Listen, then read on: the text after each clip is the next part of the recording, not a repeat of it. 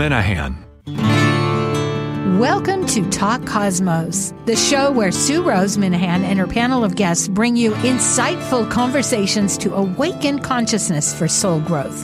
Come journey with us through astrology's energetic cycles and get ready to understand your path in the cosmic roots of the stars.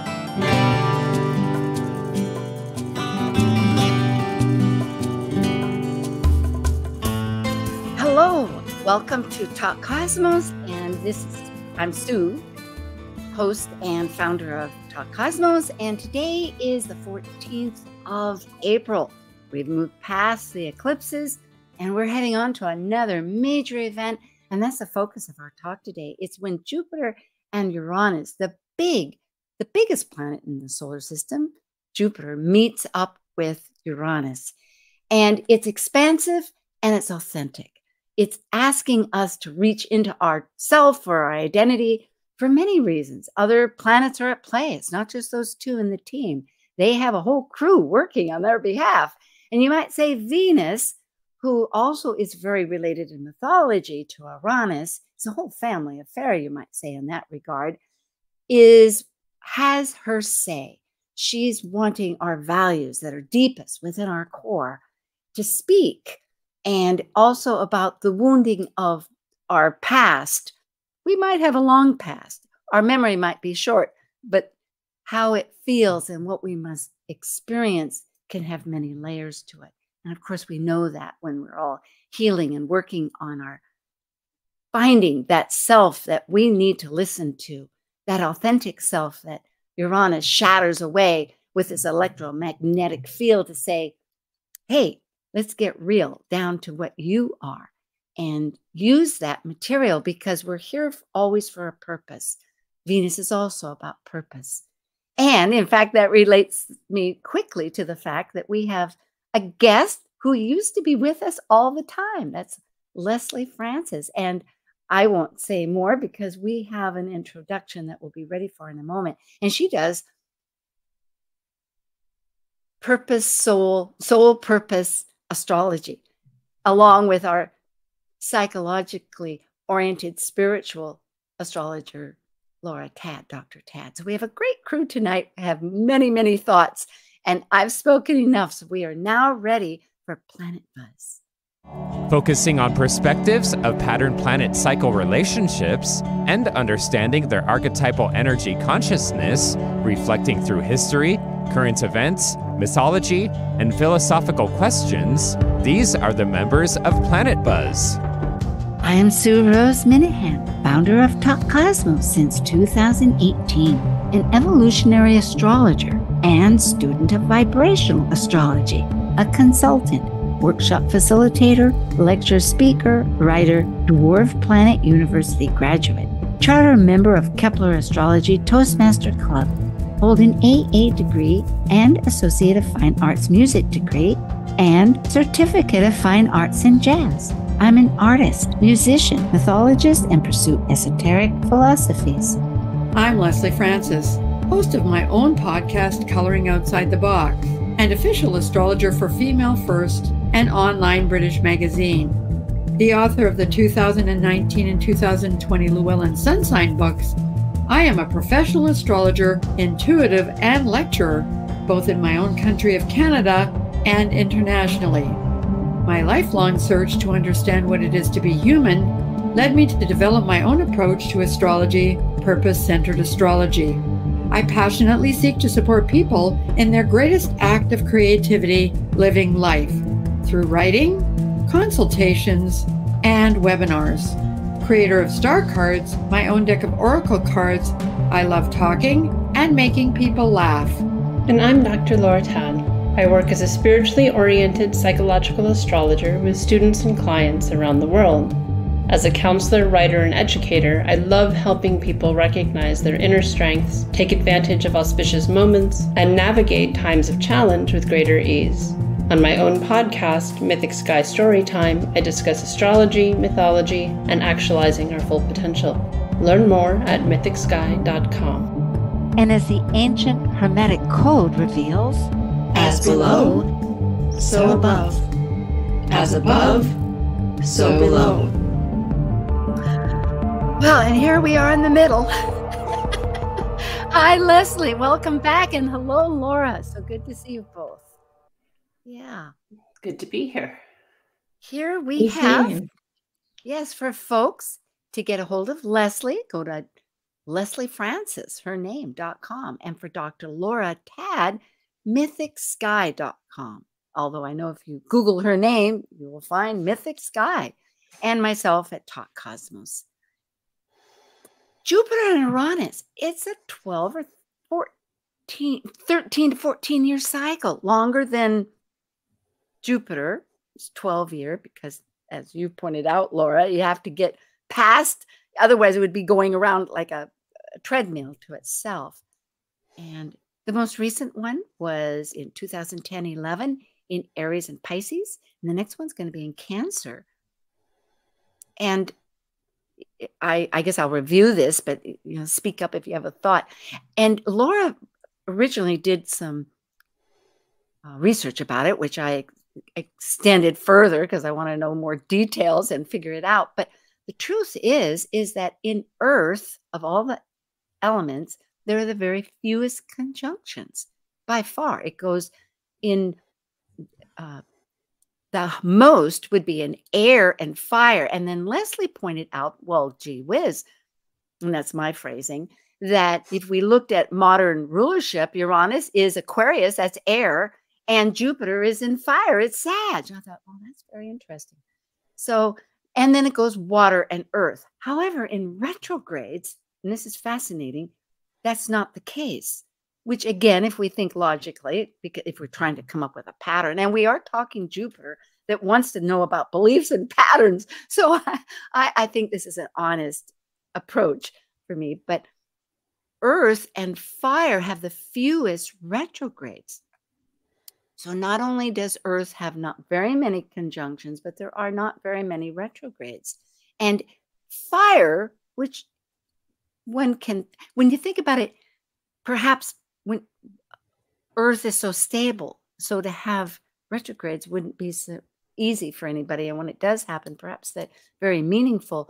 And in fire, it's instinctive. It doesn't want to go back. It just wants to go forward.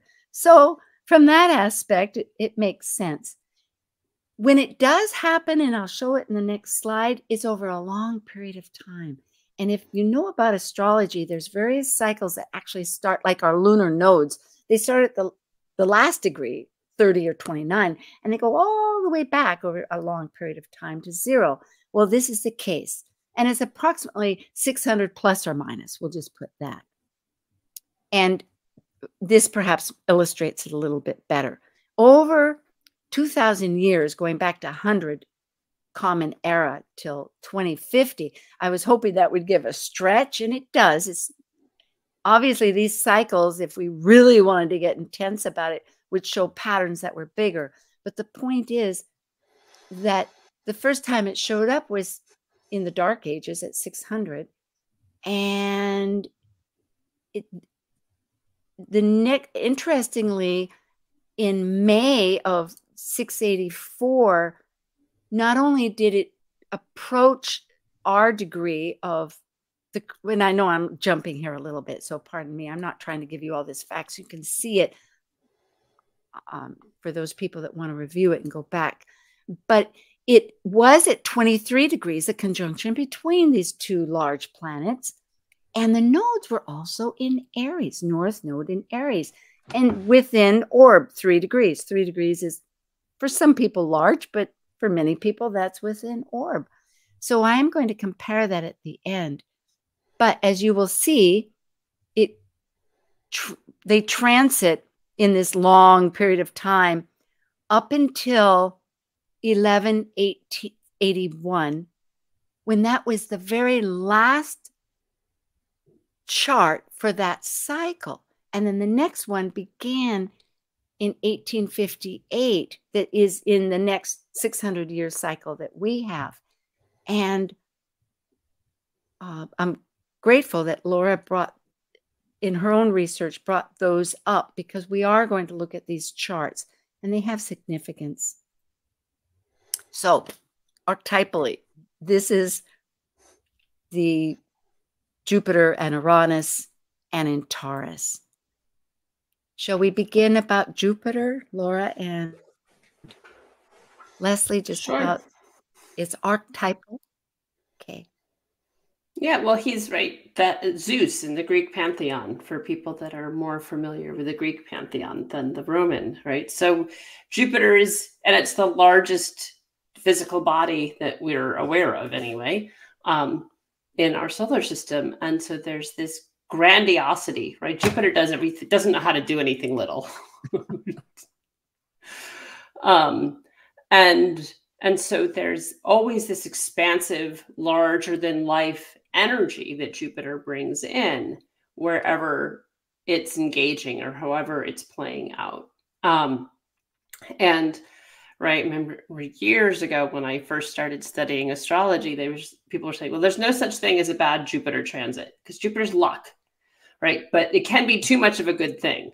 Right? Like over expansion, overindulgence, that's where there's the real shadow of Jupiter is that part of it is,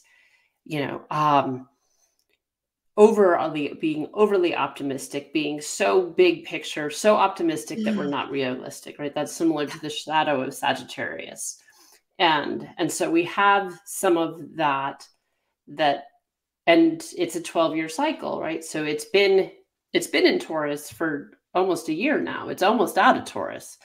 And so we've been in this Taurian overindulging, particularly in Taurus, of physical, right? People being vulnerable to overspending or sort of thing while Jupiter's been in Taurus. So that's just that as its own archetype before it's come in contact, that it on the 20th of this month, its engagement with Uranus, which is mythologically, right, his father or grandfather, and the dance that they're going to do, that they have this meetup, right, of this 14-year cycle of coming back to one another, which then of course also brings in Saturn with it, Saturn being that 14 being part of Saturn's 7, 14, 21, 28, yes, right? There's a component to that Saturn, who's the father of Jupiter, son of Uranus, is right. Mm-hmm. That's all part of this mythology. And thank you very much. One factor, there's two factors here I wanted to bring up, actually a couple. One is that Jupiter is a shape shifter. Now, I never thought of that so much, but I was reading that and realizing, of course, in not every mythology, but so many, Jupiter begates children with mortals because came as a swan, and therefore we have the Gemini twins, or else it came in as a horse, and et cetera, et cetera. And that is part of its whole very powerful involved with it. And it's a king of the Olympian gods because, as you mentioned, there's these other gods, and we'll go ahead with who they were prior to this grandson. And what really impresses me when I discovered that with Jupiter ruling, we have free will. We have choice. In other words, humans can make their blunders. I remember reading Odyssey, and that was one of the factors too. We're not, in a sense, that's with Saturn that Jupiter overthrew, was very role-oriented and order and authority, which can be so useful, but yet it doesn't have that innovative and experiential life that would need both of your psychologies and purpose-centered astrology that you do. Well, Jupiter doesn't really like limits. And like all fire signs, does not necessarily like the word no. And it's not comfortable at all in Taurus. The energy of Taurus is just too grounded for all that magnificence, right? All that joie de vivre, all that anything is possible. And it's always interesting. I mean, thinking about Uranus was the father of Saturn, who is the father of Jupiter. If you think about that in terms of consciousness, that there's always got to be space and place. Like it's like it's like I just got this image of Saturn kind of hanging by his fingernails all the time whenever Uranus and Jupiter show up. And what's going to happen when they show up together and bring about, you know, again, a huge shift in consciousness in terms of what is real, what is it that you can truly call upon to provide any sense of grounding. And so much of Taurus tends to view outward because it's very much connected to the physical world. Taurus is the sign. I always think of it as a plant that's just poked its head above the soil going, okay, which way now? Yeah, how do I survive? Exactly. Yeah. And so the roots, it always hangs on to its roots. And so for me, this conjunction asks us to ask ourselves, what are our real roots? Because the roots of a plant are hidden from view. They're not obvious to us unless we dig the plant out of the soil and then unless we plant it again, it's going to die. Oh, I so love this. There is a shift and a change in terms of expanding our awareness, and yet you take a look at some of the conflict going on in the world, and we still want to do right, wrong, good, bad, either or, not how do we look at this in a big picture kind of way, which I think is part of this Uranus-Jupiter conjunction. Can you get outside the immediate response and view it from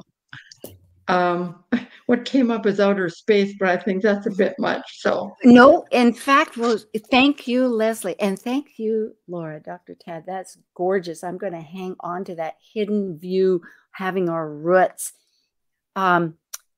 We have here Uranus with the two of them, the great awakener. Oh, I was reminded that Saturn, thankfully, is in the ocean, in the water, Pisces. So Saturn, actually, I think with this transit this time, is part of cooperating in its own way. It's most interesting. It's dissolving some of its process, but I don't know if process is the right word. Uranus, the great awakener, and visions, you know, looking at visions. It's a longer 84-year orbit around the sun. And if we look at its physicality, it rotates on its side in reverse of all the other planets. Venus also rotates in reverse, but it doesn't, not on its side where its axis is east-west. And it is a primordial deity, unlike Saturn, which was a Titan, and Uranus, which is the Olympian gods. You know, Jupiter. Thank you. Zeus. Yeah. Yes. So Uranus came out of chaos. It's primordial. It's one of the very beginnings, and it's a personification of the whole sky. And yeah, well, and I think, you know, often, you know, Richard Tarnas often talks about Uranus in comparison to, in terms of myth, that it's often more akin to Prometheus in terms of what we as astrologers tend to ascribe to Uranus in terms of that rebel with a cause and revolutionary, unconventional, cutting edge, innovative, right? That's very much part of Prometheus's story. And so, yeah, you know, that merging of that rebel energy, that awakener vision energy, then with Jupiter, right, that we have going on now. So this expansion, it has potential to be aha, eureka moments going on. That is there. The Taurus, I think, does complicate it because, as Lesley was saying, that root, it's like, well, awaken and innovate, but keep your feet on the ground somehow simultaneously. I think that tells me we need a tall tree, because the ceiba tree, and this is going further ahead, but the ceiba tree down in Guatemala, the roots are in the ground, and the people are the trunk, and the heavens, the branches are up to the sky. And in a sense, that's where we're reaching for.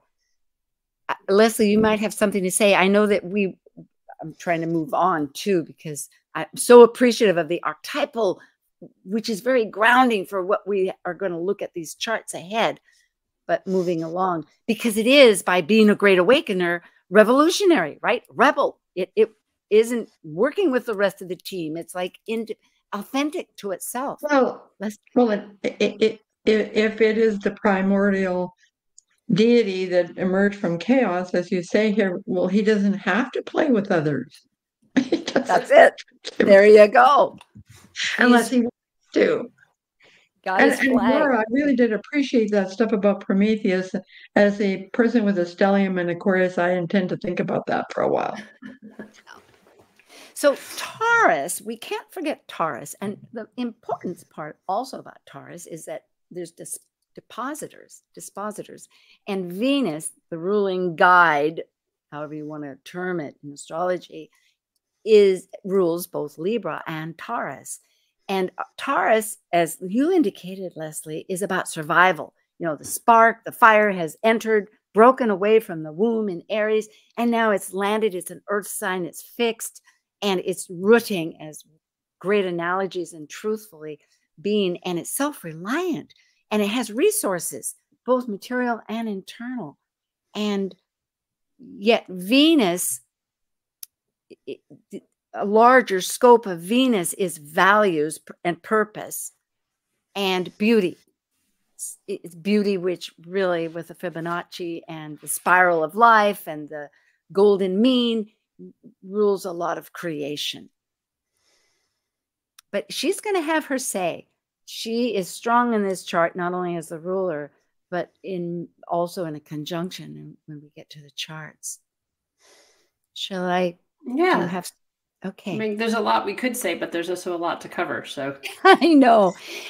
Laura, you brought this up, the Sabian symbol, which is always rounded off from the degrees. So we're talking about 21 degrees Taurus. So we're looking at 22 degrees Taurus. Do you want to speak? Yeah, so I was just curious. I don't always use the Sabian symbols, but I thought I would check out what this one was. And I think it's a really beautiful expression of what to expect, or what this may be about, particularly given the state of the world right now, and trying to hold this as the vision of it, because you could go very dystopian with some of the stuff that's going on. And so this is a way of not sort of falling into that abyss or rabbit hole, right? So the Sabian symbol, a white dove flying over troubled waters, right? And so this idea of like things are complicated. There's a tumultuousness, and yet the dove is always associated with peace,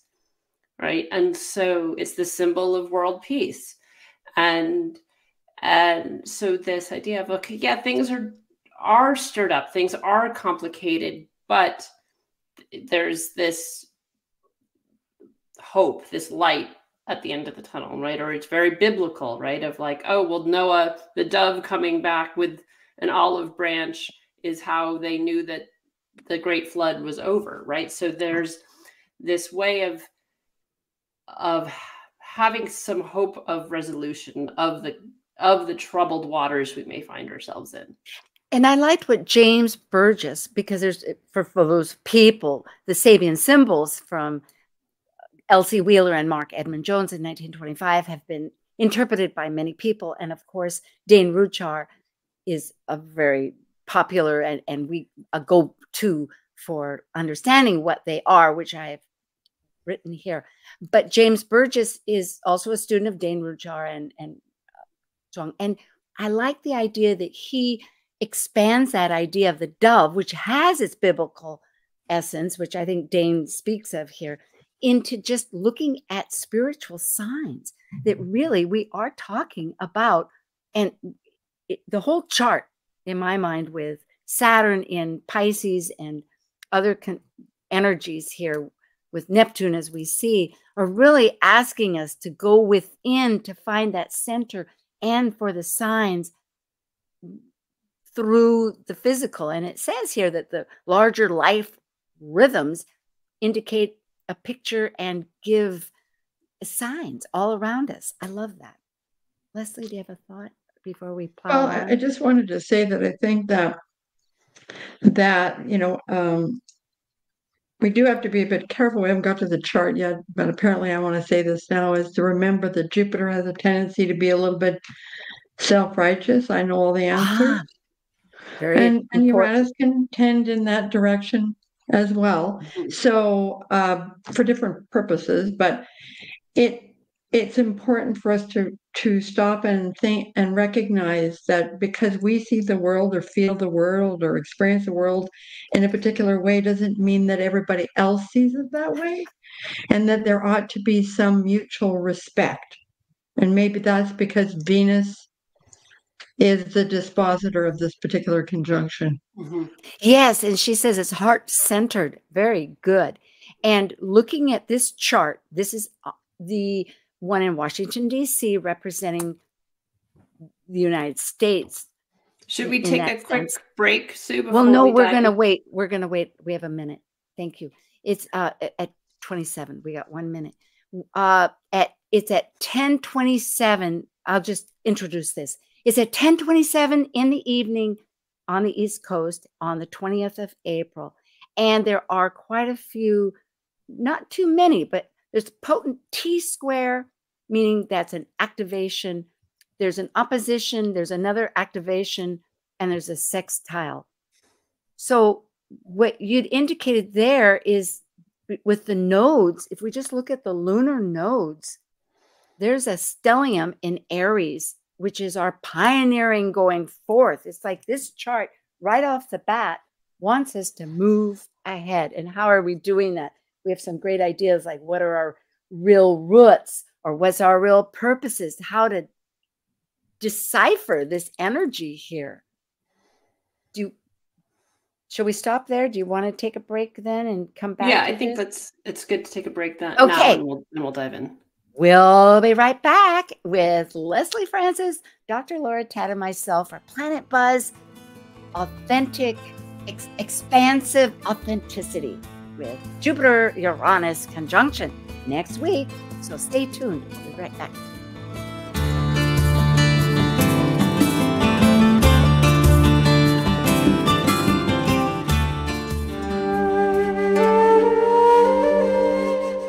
While we take a break from this week's edition of Talk Cosmos, let's take a look at this cycle's archetype. We're currently in the period of Aries.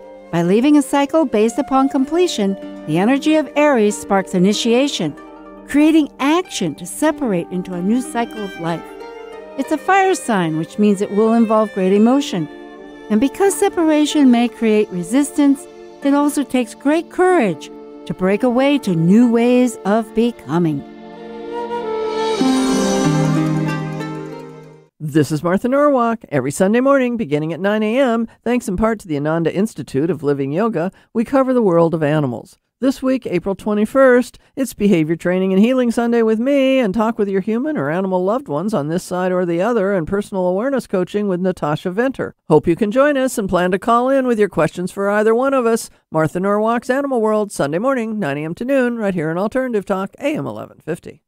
Talk Cosmos brings insightful conversations to awaken consciousness for the soul growth with hour-long programs every Sunday at 1 p.m. Pacific on KKNW. Talk Cosmos weekly programs are also available to watch live on the Talk Cosmos YouTube channel and Facebook page. While you're there, make sure you click the like and subscribe buttons so you get the full Talk Cosmos experience. Or if you'd rather listen to the show archives with audio only, the entire podcast collection since 2018 is available on most podcast carriers. And to find out about upcoming programs, sign up for the newsletter at talkcosmos.com. So grab your coffee, tea, or kombucha and enjoy the show. Get your daily dose of variety. Alternative Talk 1150. Okay, at this point, I'm going to try to find where it is. We've got so many. Here we are. This is just a brief little break till we get right back to say that Lesley Francis and Laura Tad and myself, I'll just start off with our announcements. Next week will be about the United States Chiron return with Michael Bartlett, John Chinworth, and Justin Crockett-Elsey. So tune into that. And of course, thank you everybody for subscribing and being in touch. We are on a YouTube channel and podcasts. And Laura, what would you like to bring out for the public? Yeah, so I've got a couple talks coming up. One on June 12th. That's going to be on family dynamics and astrology and looking at the patterns that show up in our families and how that can help us understand. You both get patterns and then you get families that are the outliers, and how looking at those can help understand your family of origin or working with your children, and where there's similarities and where there's really radical differences, right? Like everyone in my family is fire and water except for one person, right? He's the Aquarian, who's already an outsider, is that even more of an outsider because he's the only one who's not fire or water sun sign. So we'll be looking at those sort of things. And that's going to be with Andrea Goetz's program through Moyer Press. So if you go to my website, you can register, or you can contact Andrea to register there. Beautiful. And that's at mythicsky.com. Yeah. Go ahead. And I'll be doing another talk for them on the 10th of July about how to work with dreams. And we'll be doing some dream work. So that'll be fun. Wonderful. And Lesley, Master Astrologer, and that's at lesliefrancis.com. I know that you're the president of the Edmonton Astrological Society. You just did a talk with them last night, which I imagine people could get a hold of or join your club. But what do you have news to tell us? Well, first of all, if anyone's interested in checking out our organization, you can go to astrologyedmonton.com. Edmonton is the city that I live in Alberta, in Canada. And not only am I currently president, I did a lecture 2 days ago on the moon and her inner resources, taking a look at the moon, the planet, the moon conjuncted just before birth, and the planet is going to conjunct after birth as a focus for looking at inner resources and pathways that the moon will follow. So, and I am also head of the organizing committee for the Canadian Astrology Conference 2025, which will be held September 12th to 15th in Edmonton, Alberta, Canada. And for all the lovely Americans listening, you have to just check out how much you can buy with a US dollar in Canada. Anyway, the theme for this conference is Healing the Planet. And we're hoping to announce our keynote speakers sometime in the next 2 to 3 months. So people have plenty of time to get their stuff organized so they can join us. We're very lovely, friendly people. So we promise you'll have a good time. Oh, and September will be a good month. That just sounds spectacular. And I'm in the process of sometime this year launching 2 new podcasts. Coloring Outside the Box, I think, has come to its natural end. I've had some personal challenges which have meant I haven't been paying attention to because it just didn't really have the energy. So I'm planning to do one called Things I Learned from Falling on My Face. I love it. I'm sorry to hear it, though. And the other one will be called Astro Soup. Okay. Goody. Well, we'll look forward to it. Thank you, Lesley. And myself, here, we're going to go backwards. We have so much to cover. Wowee. But we are going to somehow get through this. So here we are. We have this stellium in Aries on the North Node, where we know that that's where the planet's headed, is northwards, and that's where our destiny is. It's a lunar. We're just going to talk some facts here and as much information as we can. And Venus is collaborating with Chiron, our wounds, in order to figure out how are we going to do this so we don't get in our own way, right? That's one way to look at it. And if you want to pick another one, we'll just plow on if we can. I pardon the word plow, but we do need to kind of keep forging in Aryan fashion. Point out before we switch charts, because one of the things that is interesting about when we cast a chart for the states or for Washington, but so looking at it as sort of that being the US as a whole, right, as we get this Sag rising, so then Jupiter is governing the chart and for this Jupiter-Uranus conjunction. And so even though they are at the exact same degree, Jupiter is a bigger player in the States than in other parts of the world with that conjunction, which we then saw. And we do. Laura, you're absolutely right. And yeah, and that was the next slide. So I'm going to show it right now that yes, for the United States, there is a difference. And with the East Coast, it is Jupiter, and for the West Coast, it's going to be Venus. But interestingly, they're both so aligned with this because Venus rules the Taurus. And as long as we're at it, we may as well jump to Canada. Canada is also a Sagittarius rising. So in other words, Canada with their capital in Ottawa and the United States both are ruled by Sag. Go ahead. Yeah, so just looking, and then I don't know if you cast the one for the UK. Interestingly, for the UK, we got the Aquarian rising.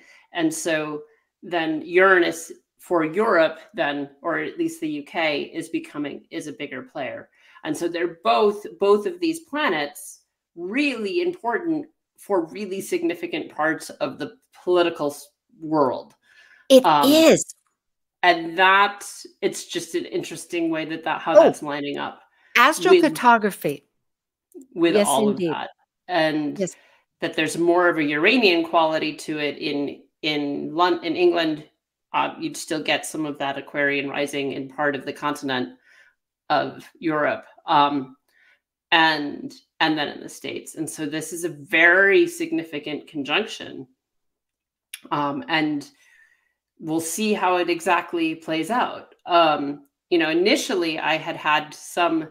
I was trying to little dystopian, but like I have some concern about seismic activity with this conjunction. I don't think I think that's part of the eclipse, impacting the quake that hit Jersey a week ago. But when I looked at it historically, I wasn't seeing anything about big earthquakes. There was other really significant things, but I didn't see anything about earthquakes. Let's just stop, Laura. Let's pause on some of that. Let's stay with what you brought up if we can.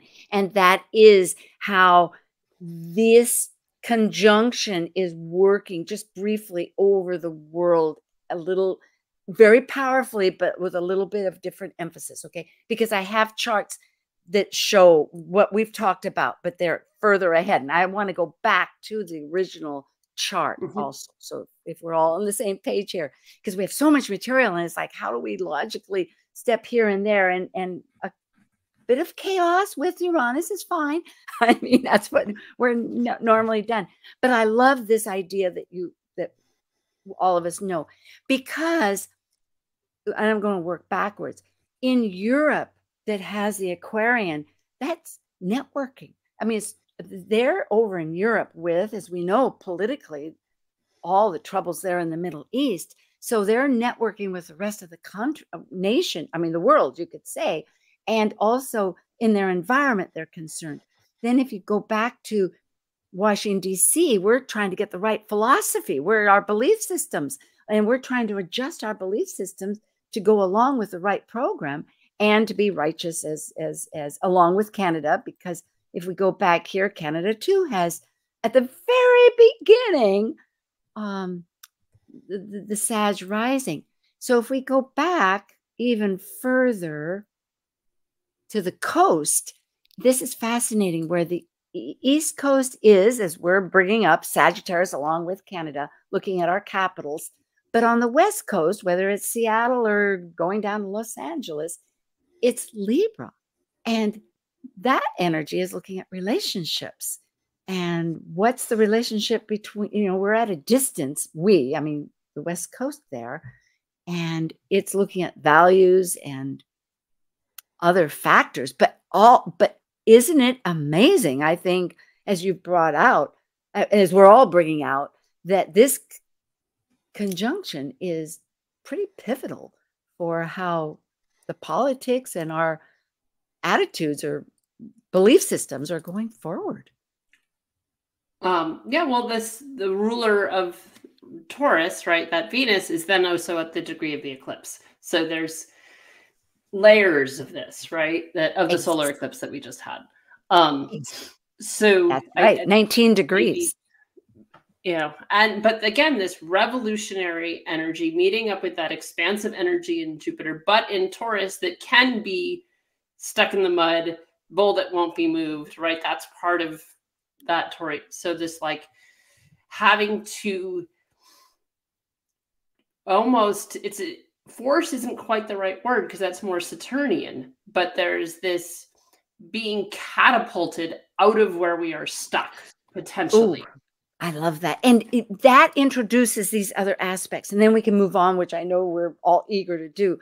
But the sun activating in this tension motivated drive with Pluto, and Pluto's pretty ruthless. I mean, ruthless in the sense that it wants soul growth, and it's going to purge anything that isn't giving necessary growth to us. So that's going to be eliminated. But our sun wants it. I mean, in other words, that's on the very strongly activated here. And then, of course, we have that other opposition with the moon. The sun and the moon are doing their own activity here. Lesley, do you want to bring that up with the moon as it's opposing Neptune and, of course, Laura, too? You don't have to. I'll just keep going. Well, we had a lengthy discussion about this before the show, and the moon is technically void of course, although, you can argue that it's applying to a trine to Pluto. So it has to change signs. So there could be some, well, what came up is some deep emotional rumblings. Absolutely. Yes, thank you. But it also could be that somehow we're being asked to take emotional reactivity. In other words, we get highly reactive emotionally. I mean, that's a sign of Cancer. And to take that kind of out of the picture and really just respond more from a deep knowing, as that moon trine to Pluto, bringing us, following our feelings, not our emotions. Because for me, those things are different. If what you feel is not different, not necessarily the same how you respond to how you feel on an emotional level. So, perhaps void of course moon means that we kind of can open ourselves up to a new beginning because we're almost there. But the moon's at 29 degrees, and 29 degrees for me is always that push-pull, one foot on the brake, the other foot on the gas pedal, and it's in Earth. So it amplifies that need for us once again to take a look at the structure of our lives and ask ourselves if the structure of our lives actually supports who we really are, as opposed to, we just built this because that's what you're supposed to do. It wants to fix things in Virgo, as we know. And I think opposing Neptune, it's looking at visions and how are we going to activate it. So, of course, those questions are useful. And Laura, did you have something? Well, I just wanted to add one thing. Please go ahead. Sorry. No, I just wanted to say that, the opposition to Neptune, maybe it's time for us to stop gaslighting ourselves and be honest and truthful. With the real truth, please stand up. Do you remember that show? It was like, yes, me. No, not you. Oh, my goodness. Yeah, I like that idea of distinguishing between emotion and feeling being how we express the expression of emotion as it, right? There's this differentiating, and maybe because I have a moon in Virgo, I like differentiating that.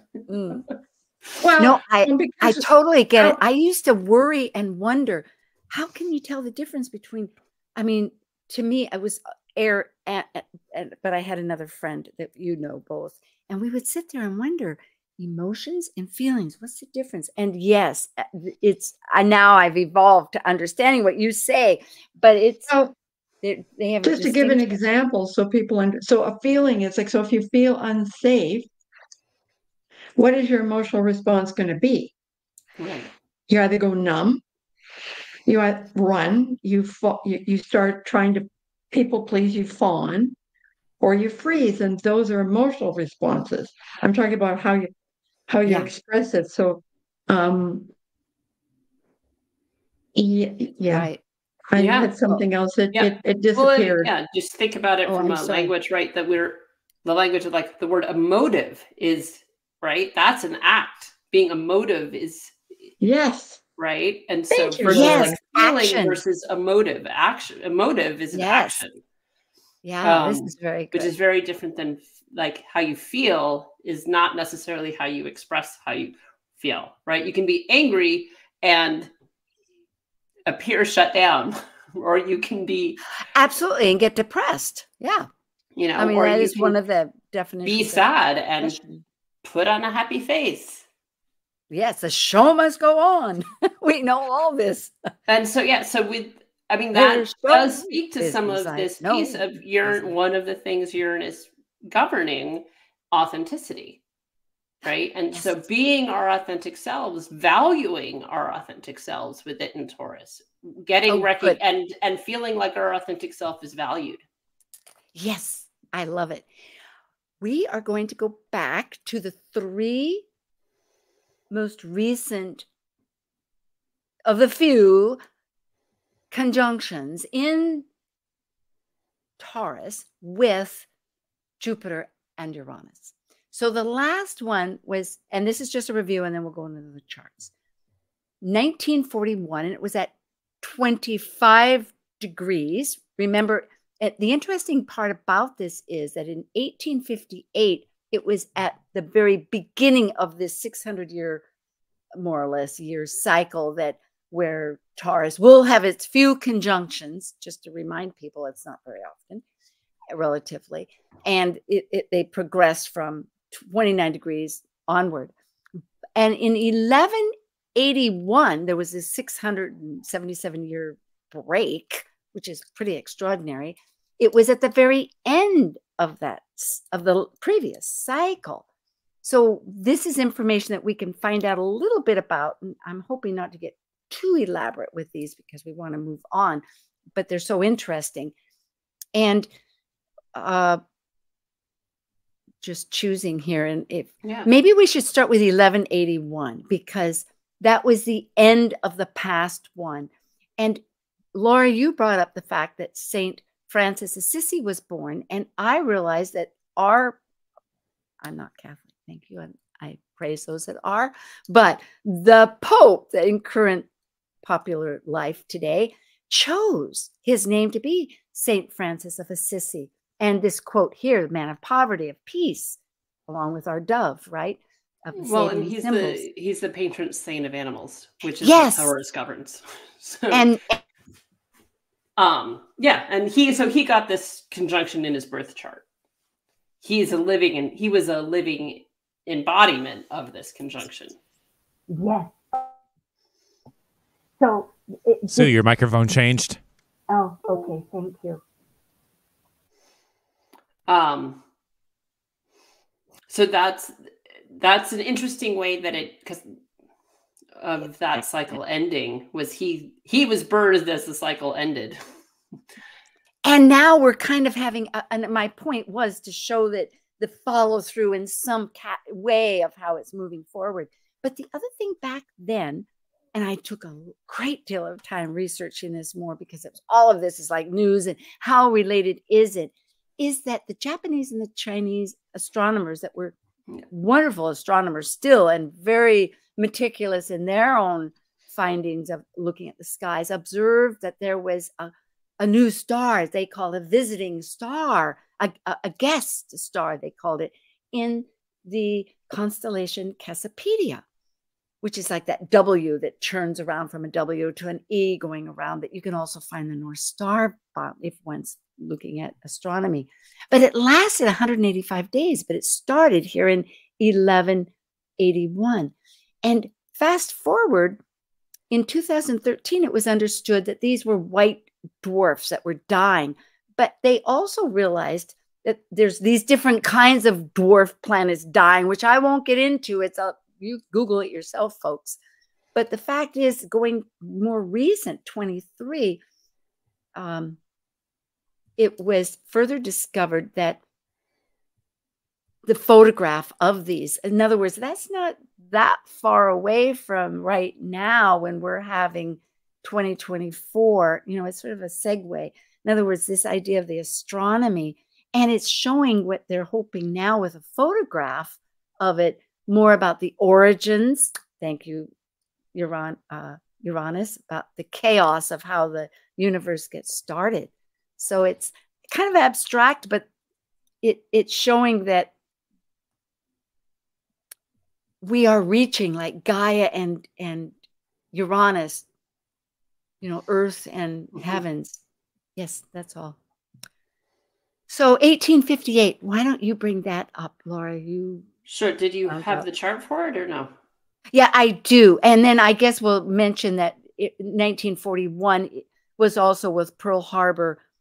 And of course, yeah, it's when Pearl Harbor, at the end of that year, is when FDR greenlit what became the Manhattan Project. And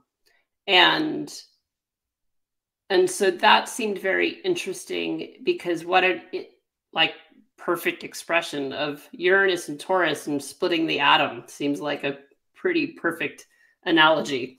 Yes.